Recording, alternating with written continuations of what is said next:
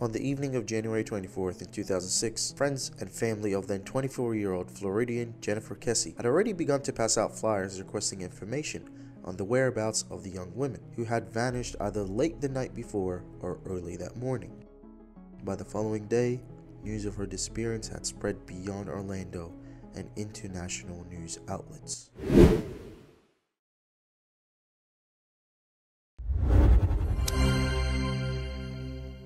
The FBI wants to take another look at a missing persons case that has baffled investigators now for 4 years. Jennifer Kesse has been missing since January 24th, 2006. West 2's Gail Pasco-Brown shows us how a renewed effort is being put into this case. She has the late-breaking details.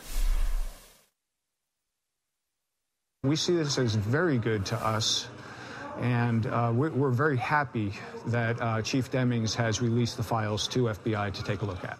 Before she vanished, Jennifer seemed to have it all: a loving family and boyfriend, a great job, and no reason for her to drop everything and run away. Her loved ones naturally assumed that something terrible must have happened. That remains the prevailing assumption today. But more than a decade later, detectives still not have made much headway in the case.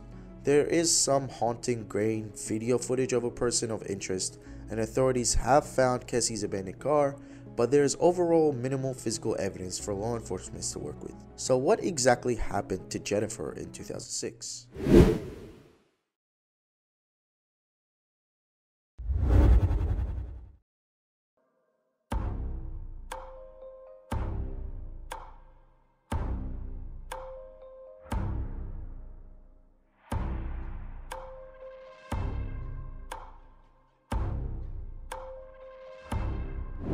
On January 23rd, Jennifer returned home from work around 6 at night and chatted with her family on the phone sometime after that. She called her boyfriend later that night at around 10 p.m. before turning in for bed. Robert Allen, Jennifer's boyfriend, would be the last person in Jennifer's inner circle to have contact with her. Usually before work, Jennifer calls or texts her boyfriend as she was leaving for work, but no messages came on the morning of January 24th. Concerned, Robert made several attempts to contact his girlfriend, but texts went unreturned and phone calls went straight to voicemail. Co-workers had also begun to wonder why they hadn't heard from Kesse.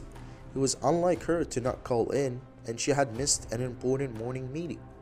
At 11 a.m. on January 24th, Jennifer's employer contacted her parents to inform them of the situation. Realizing that something was amiss with their daughter, Drew and Joyce Kesse made the drive from Tampa to Orlando to check if their daughter was at her home. They soon discovered that her car was missing, but that her condo did not show any sign of disarray. They found a damp towel, puddles in the shower suggesting she was washed before going to work, a pair of pajamas on the floor, and some makeup on the counter.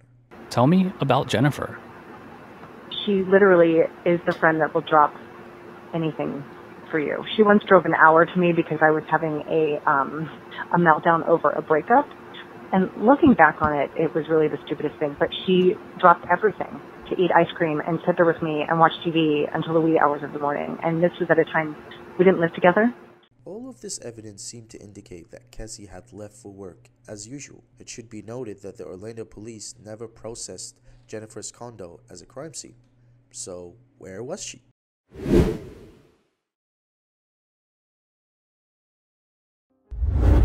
In the years following Jennifer Kesse's disappearance, police have managed to track down her car, but not much else.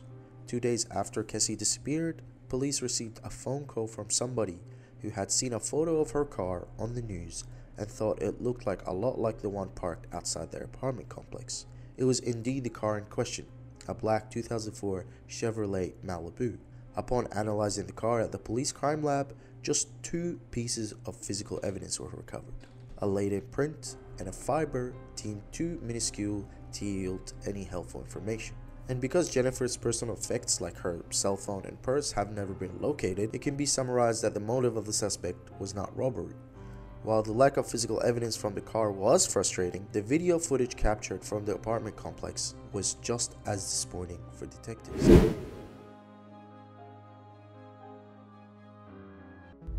Video showed a person of interest dropping off the car at noon on the day of the disappearance, but any physical description of the suspect is almost entirely obscured by the apartment gates. The cameras were designed to capture images just once every 3 seconds as opposed to continuously, and it just so happened that at each interval the person of interest was obscured by a different gate post while walking by. Investigators went so far as to tap NASA to enhance video footage of the person, but have been unable to determine whether that person was even a man or a woman. Police could only discern that the person was between 5'3" and 5'5" inches. Journalists who covered the story reported that the obscured footage made this person of interest the luckiest person of interest ever. I've wanted to quit to all the families that you talk to and that hear this. I've wanted to quit so many times. I can't. I want to quit. Every day I want to quit. But I can't. I created Jennifer. I love her. I raised her. She's my flesh and blood. I can't give it up. Sorry. And I don't take that away from anyone else who can't do it. Without much physical evidence to go on, the investigation turned to those who knew Jennifer Kesse. Her boyfriend and brother both checked out, and an ex-boyfriend who wanted to rekindle the relationship was also ruled out. Detectives learned that an older work colleague had unsuccessfully pursued a romantic relationship, but he too was determined unsuspicious. Jennifer had mentioned to her family that construction workers doing renovations at her complex would occasionally catcall, but those leads also turned up to nothing. Her credit cards were unused after her disappearance, and her cell phone had been turned off. The beloved daughter of the Kesse family was nowhere to be found, and there was no clues to go on. L.E. called off the search, much to the disappointment and disagreement of the family. I think they are open to all of the possibilities at this point. They've definitely mentioned trafficking from time to time, but I wouldn't put much into that. Unconcluded podcast host when answering an Ask Me Anything on Reddit.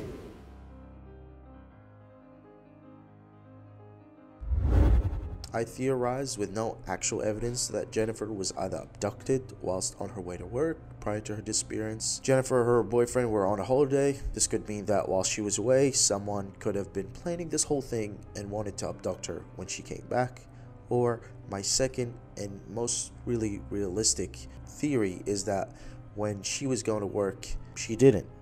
She just left everything behind and moved away somewhere. Now, as crazy and unreasonable as that sounds, this could have been her escape plan.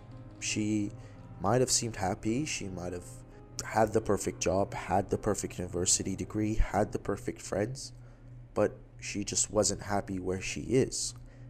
Now, talking with her family on the podcast and her friends on the podcast, they all deny that Jennifer would do something like this. But I would disagree. No one really knows Jennifer as much as Jennifer knows Jennifer. I know it's something to, but sometimes that's just it. You would rather. You don't really know. The same way I was babbling on about this whole story that she just wanted to leave. The same way I don't know is the same way you don't know. Now, if you guys like that video, subscribe would mean the world to me. A like to the video would tell me that you guys want to see more content like this.